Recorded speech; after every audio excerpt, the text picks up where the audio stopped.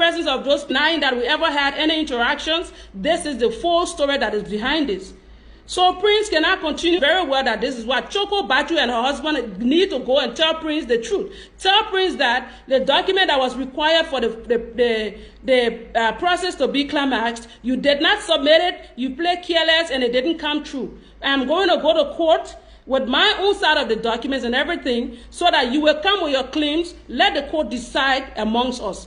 Because character is something that people spend years to build, and someone cannot come overnight and spoil it. Liberian people, our people, a lot of them, their mentality is different. They see story, they just run with it without getting the detail of it. And I'm so disappointed in you, Choco, and your husband.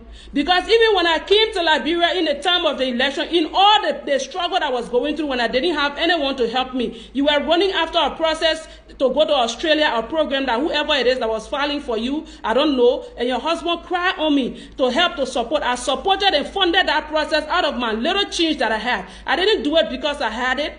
I did it because I like to fight for my friends.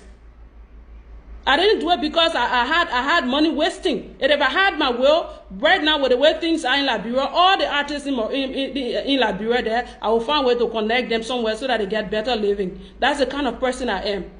So Prophet Key, the post that you put out there, that Prince telling you, say he's victim to me and my husband, we are scammed and all that. Thank God you yourself screenshot it and you send it to me in back. That's why I told you that if you continue to do your war stage like this, you will lose credibility, because everybody is not the same. Some of us, we walk on our character. We are afraid to get it. The only reason I was telling you to put the post down for $1 was because I didn't just want the drama.